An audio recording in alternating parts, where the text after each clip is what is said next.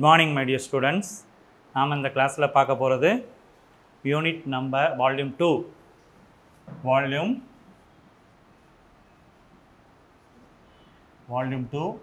Unit number 9 எலக்ட்ரோகெமிஸ்ட்ரியில் இருக்கக்கூடிய Faraday's law electrochemistry அதில் present ஆகிருக்கக்கூடிய important content Faraday's first law and second law பற்றி இந்த கிளாஸில் பார்க்க போகிறோம். என் அருமை மாணவ மாணவியர்களே, இந்த கிளாஸில் ஒரு இம்பார்ட்டன்ட் விஷயம் நான் உங்களுக்கு சொல்லித்தர போகிறேன். சரிங்களா? அது இந்த போர்டு எக்ஸாமினேஷனில் Faraday first law கேட்டிருக்காங்க. சரிங்களா? கவர்மெண்ட் எக்ஸாமினேஷனில் Faraday first law பற்றி டீட்டெயிலாக கேட்டிருந்துருக்காங்க. அதை பற்றி இந்த கிளாஸில் உங்களுக்கு நான் தெளிவாக சொல்லித்தர போகிறேன். இந்த Faraday first law second law எந்த யூனிட்டில் ப்ரெசென்ட் ஆகிருக்கு? வால்யூம் 2 யூனிட் 9 எலக்ட்ரோகெமிஸ்ட்ரியில் ப்ரெசென்ட் ஆகிருக்கு. சரி, இப்போ Faraday first lawன்றது என்னன்னு டீட்டெயிலாக பார்ப்போமா? Faraday first law இவருடைய ஸ்டேட்மெண்ட் என்ன அப்படின்னு பார்க்குறப்ப தி mass of the substance, the mass of chemical substance deposited or liberated when the amount of charge passed into the electrolyte. It is in direct proportionality. Okay, it is in direct proportionality. So mass of the substance deposited at the electrode or liberated from the electrode is directly proportional to the amount of charge passed into the electrolyte. சரிங்களா? இப்போ இதனுடைய value நான் என்ன சொல்கிறேன்? Qன்றது amount of quantity of charge passed into the electrolyte. Mass of the substance deposited at the electrode or liberated from the electrode is directly proportional to amount of charge அல்லது amount of electricity passed into the electrolytic solution. இப்போ இந்த விஷயம் தெரியறதுக்கு முன்னாடி உங்களுக்கு எலக்ட்ராலைசிஸ்ன்ற ஒரு விஷயம் தெரியணும். எலக்ட்ராலைசிஸ்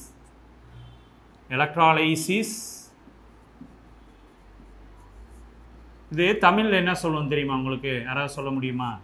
சொல்லுங்கள். மின்னார் பகுப்பு. இதை என்ன சொல்லுவோம்? தமிழில் மின்னார் பகுப்புன்ற வார்த்தையில் சொல்லுவோம். சரி, இந்த எலக்ட்ராலைசிஸ் தெரிஞ்சால் தான் நம்ம என்ன பண்ண முடியும்? இந்த Faraday first law நல்லா டீல் பண்ண முடியும். சரி, இது இதில் 2 எலக்ட்ரோடு இருக்கும். எக்ஸ்டர்னல் சோர்ஸ் மூலமாக நம்ம எலக்ட்ரிசிட்டியை, இது ஒரு எலக்ட்ரோட், இது ஒரு எலக்ட்ரோட். சரிங்களா? இது ஆனோடுன்னு வச்சுக்கிடுவோம், இதை கேத்தோட்.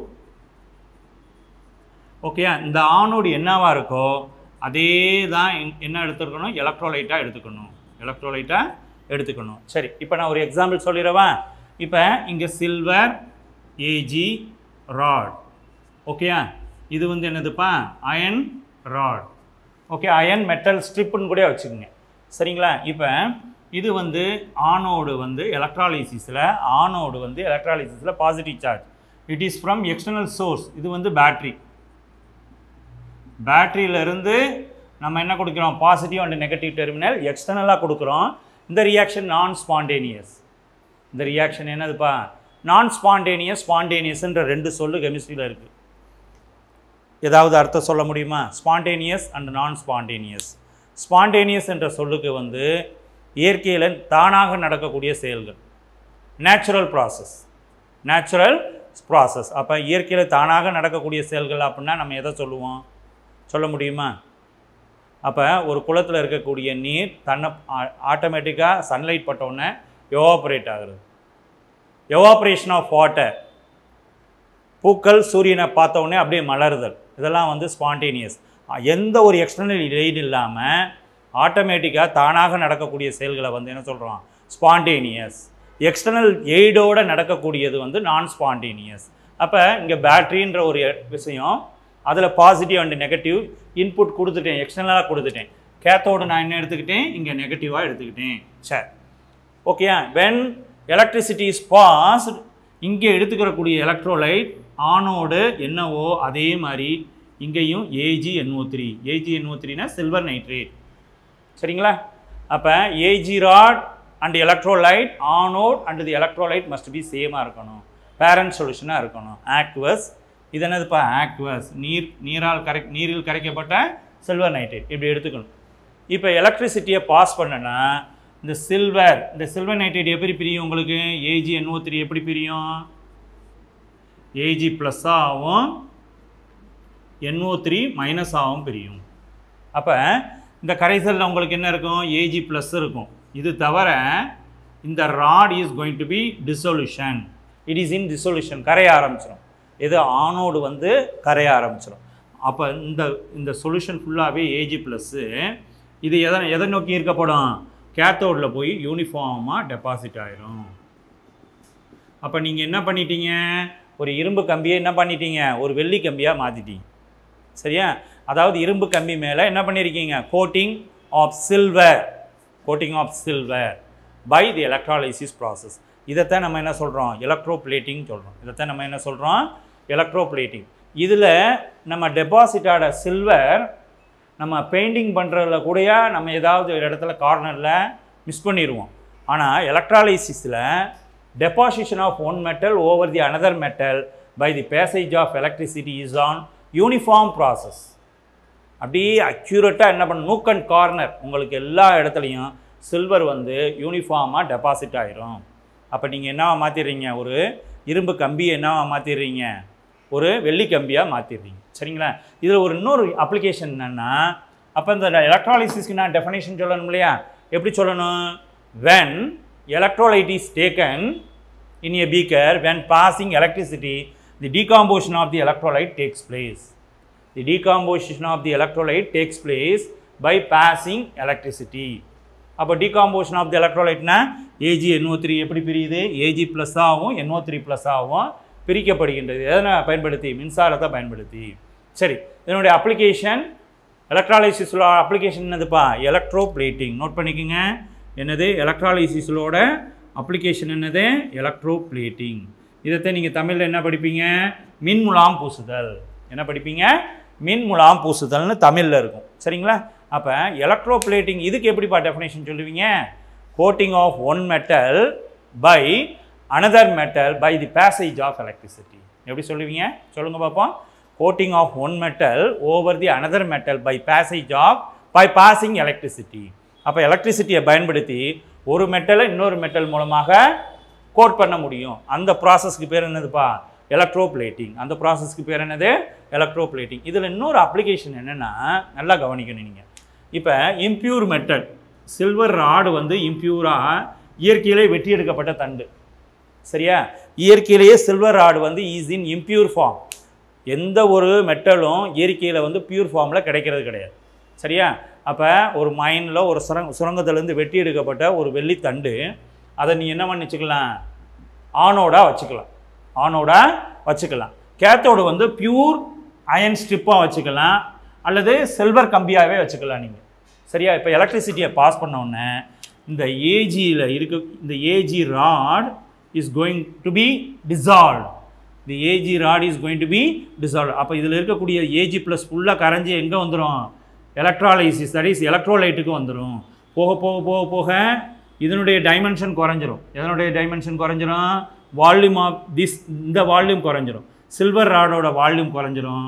அயன் ராடோட வால்யூம் என்ன ஆயிரும் போக போக வால்யூம் கூட ஆரம்பிச்சிடும். இதற்கு என்ன காரணம் coating of one metal over the another metal. சரிங்களா? அப்போ இதில் நம்ம மட் இருக்கும். இயற்கையிலே இம்ப்யூர் ராடில் என்னென்ன இருக்கும் மட் இருக்கும், சிலிக்கன் டை ஆக்சைடு இருக்கும், வாட்டர் மாலிகுல் இருக்கும். அது ஃபுல்லாக என்ன ஆயிரும்னா இந்த ஆனோடுக்கு கீழே அப்படியே டெபாசிட் ஆகிடும். இதெல்லாம் என்னதுப்பா நியூட்ரல். சரியா? It does not conduct electricity. அப்போ ஆனோடுக்கு கீழே இது சேகரிக்கப்படுறதுனால இதுக்கு பேர் ஆனோட் மட். இதுக்கு பேர் என்னதுப்பா ஆனோட் மட்.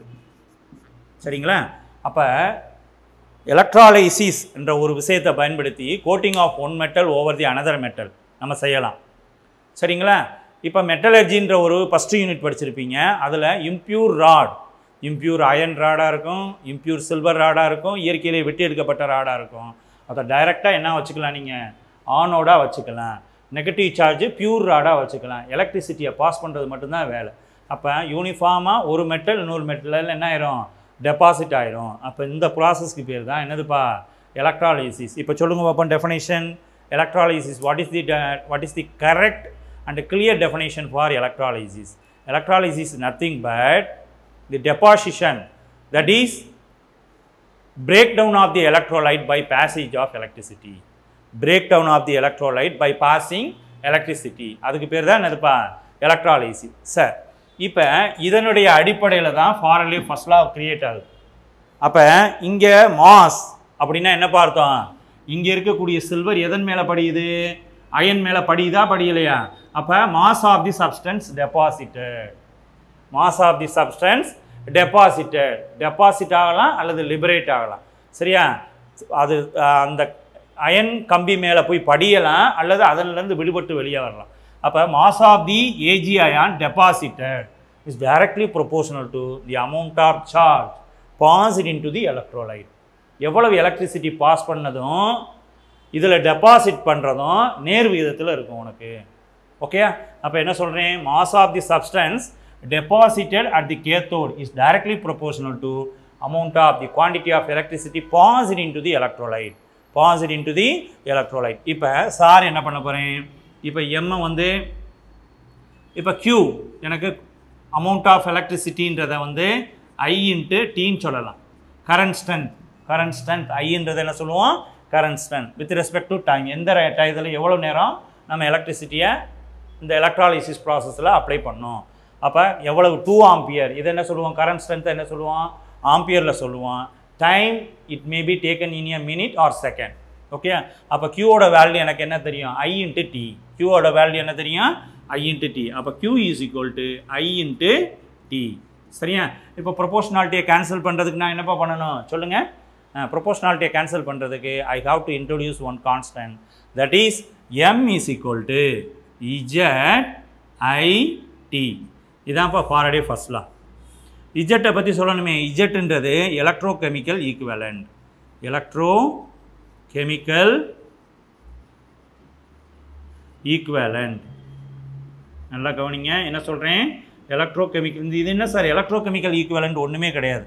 Z molar mass of the metal, molar mass of metal divided by NF, number of electrons involved into electricity in value is Faraday.